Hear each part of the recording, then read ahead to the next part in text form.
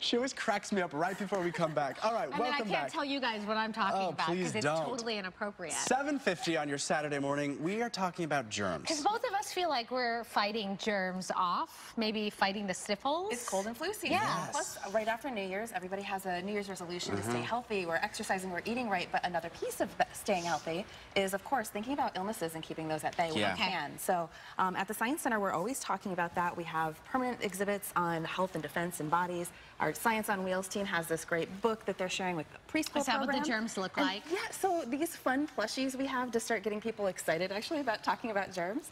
And germs is just a general term, too, for viruses and bacteria. We've used that a lot for a long time. But these pictures here are what they look like for real. Do you want to guess what any of these three are? I'm guessing E. coli. You are right. What? Yeah, E. coli. Am I that? Look at how smart you have made me over the years. Right. That's all this science every Saturday. Yes. There you go. So we heard a lot about E. coli recently with all the lettuce recalls. So that's the transfer of the E. coli from either equipment, unwashed hands, manure on farms. It just happens. It's a natural gut bacteria, though. We have it in our bodies naturally, but certain kinds can make us sick. So these other two, you kind of mentioned that you might have these. That's the cold and flu virus. Yep, this one's cold. That's this one's flu. Okay. So yes, these are around, and one way to keep them at bay. You want to take a guess? Wash your hands. Washing your hands. Hi, would you like a little soap? You know, I wash my hands so much this time of the year that I have like bloody knuckles because I wash so much. So give it a quick rinse. Yeah, go ahead. And then we're going to test something here. Because we have an activity at the Science Center. Hold on. Okay. Easy does it. Don't you want to rinse? Yeah, hold on. I got to like... You like use a lot of soap. You have to sing happy... You gave the wrong person this job. You have to sing happy birthday. Okay. So you got it. Oh, yeah. So you knew happy birthday twice, actually, because washing your hands properly is 20 seconds. Okay. A full 20 seconds. So that's happy birthday twice or singing your ABCs. On average, do you guys want to guess how long most people wash their hands for? Like 2 seconds. 2 seconds. It's 6. So research says average is 6. So it's those people who do it for not at all, 2 seconds, or a lot. Okay. So it's an average. But I'm going to scan your hands here with a black light. Well, you just germed them up, right? Anita.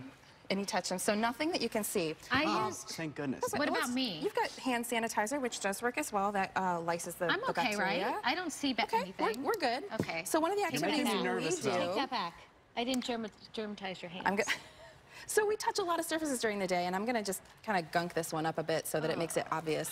We use a glow powder at the Science Center as a simulation of germs on different surfaces. So I've got this ball. I'm going to go ahead and toss it to you, Ty. Catch it. Okay. Yep, catch it. Now toss it to Anita. Anita, catch. Yep, catch. And toss it back to me. Yep, sharing our germs. So let's do a quick scan here with our black light.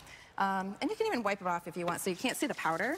Yep, there you go, just brush off the powder. Because you're not going to see the germs. Right, and I know this is a little hard in studio because it's bright, but here you can see all the cells. You can see all of that powder light up. Now I want you to go ahead and wash your hands again. Okay. And we can see how much is left over. Happy birthday. We'll do the average 6 seconds. 1, 2, 3, 4, 5, 6. Can you pour it? Yeah, I'll pour. You're both Okay, I think we have like 30 seconds. Okay, that's cool. I'm getting you wet. I have a towel for you at least. But how are we doing there? And then let's scan again, because that's what we do at the Science Center, is do a double check. Okay, now we're on and we'll see how much. You're clean. Yeah, it's pretty clean. Germ-free. Germ-free. Okay. But over here, I just wiped my hands. Oh, it doesn't work. And it doesn't really work. Do we have another really cool one? Because we're getting the wrap. Nope, that's the wrap. I'm just going to describe this one that you could try at home, because most people don't have glow powder. You can use regular sparkling water and tonic water. Tonic water glows blue. Again, it's a little hard to see here in studio. Oh, yeah, okay. But you can start to transfer, like you're at a party and people are taking sips, liquid to liquid, and you can see how germs and disease can spread. So Science Center open every day of the year? Every single day, except for Thanksgiving and Christmas. Find us at azscience.org. Okay. Thanks for coming in. Always. We'll be right back. Stay germ-free. I know. Deal Talk. My new $4.99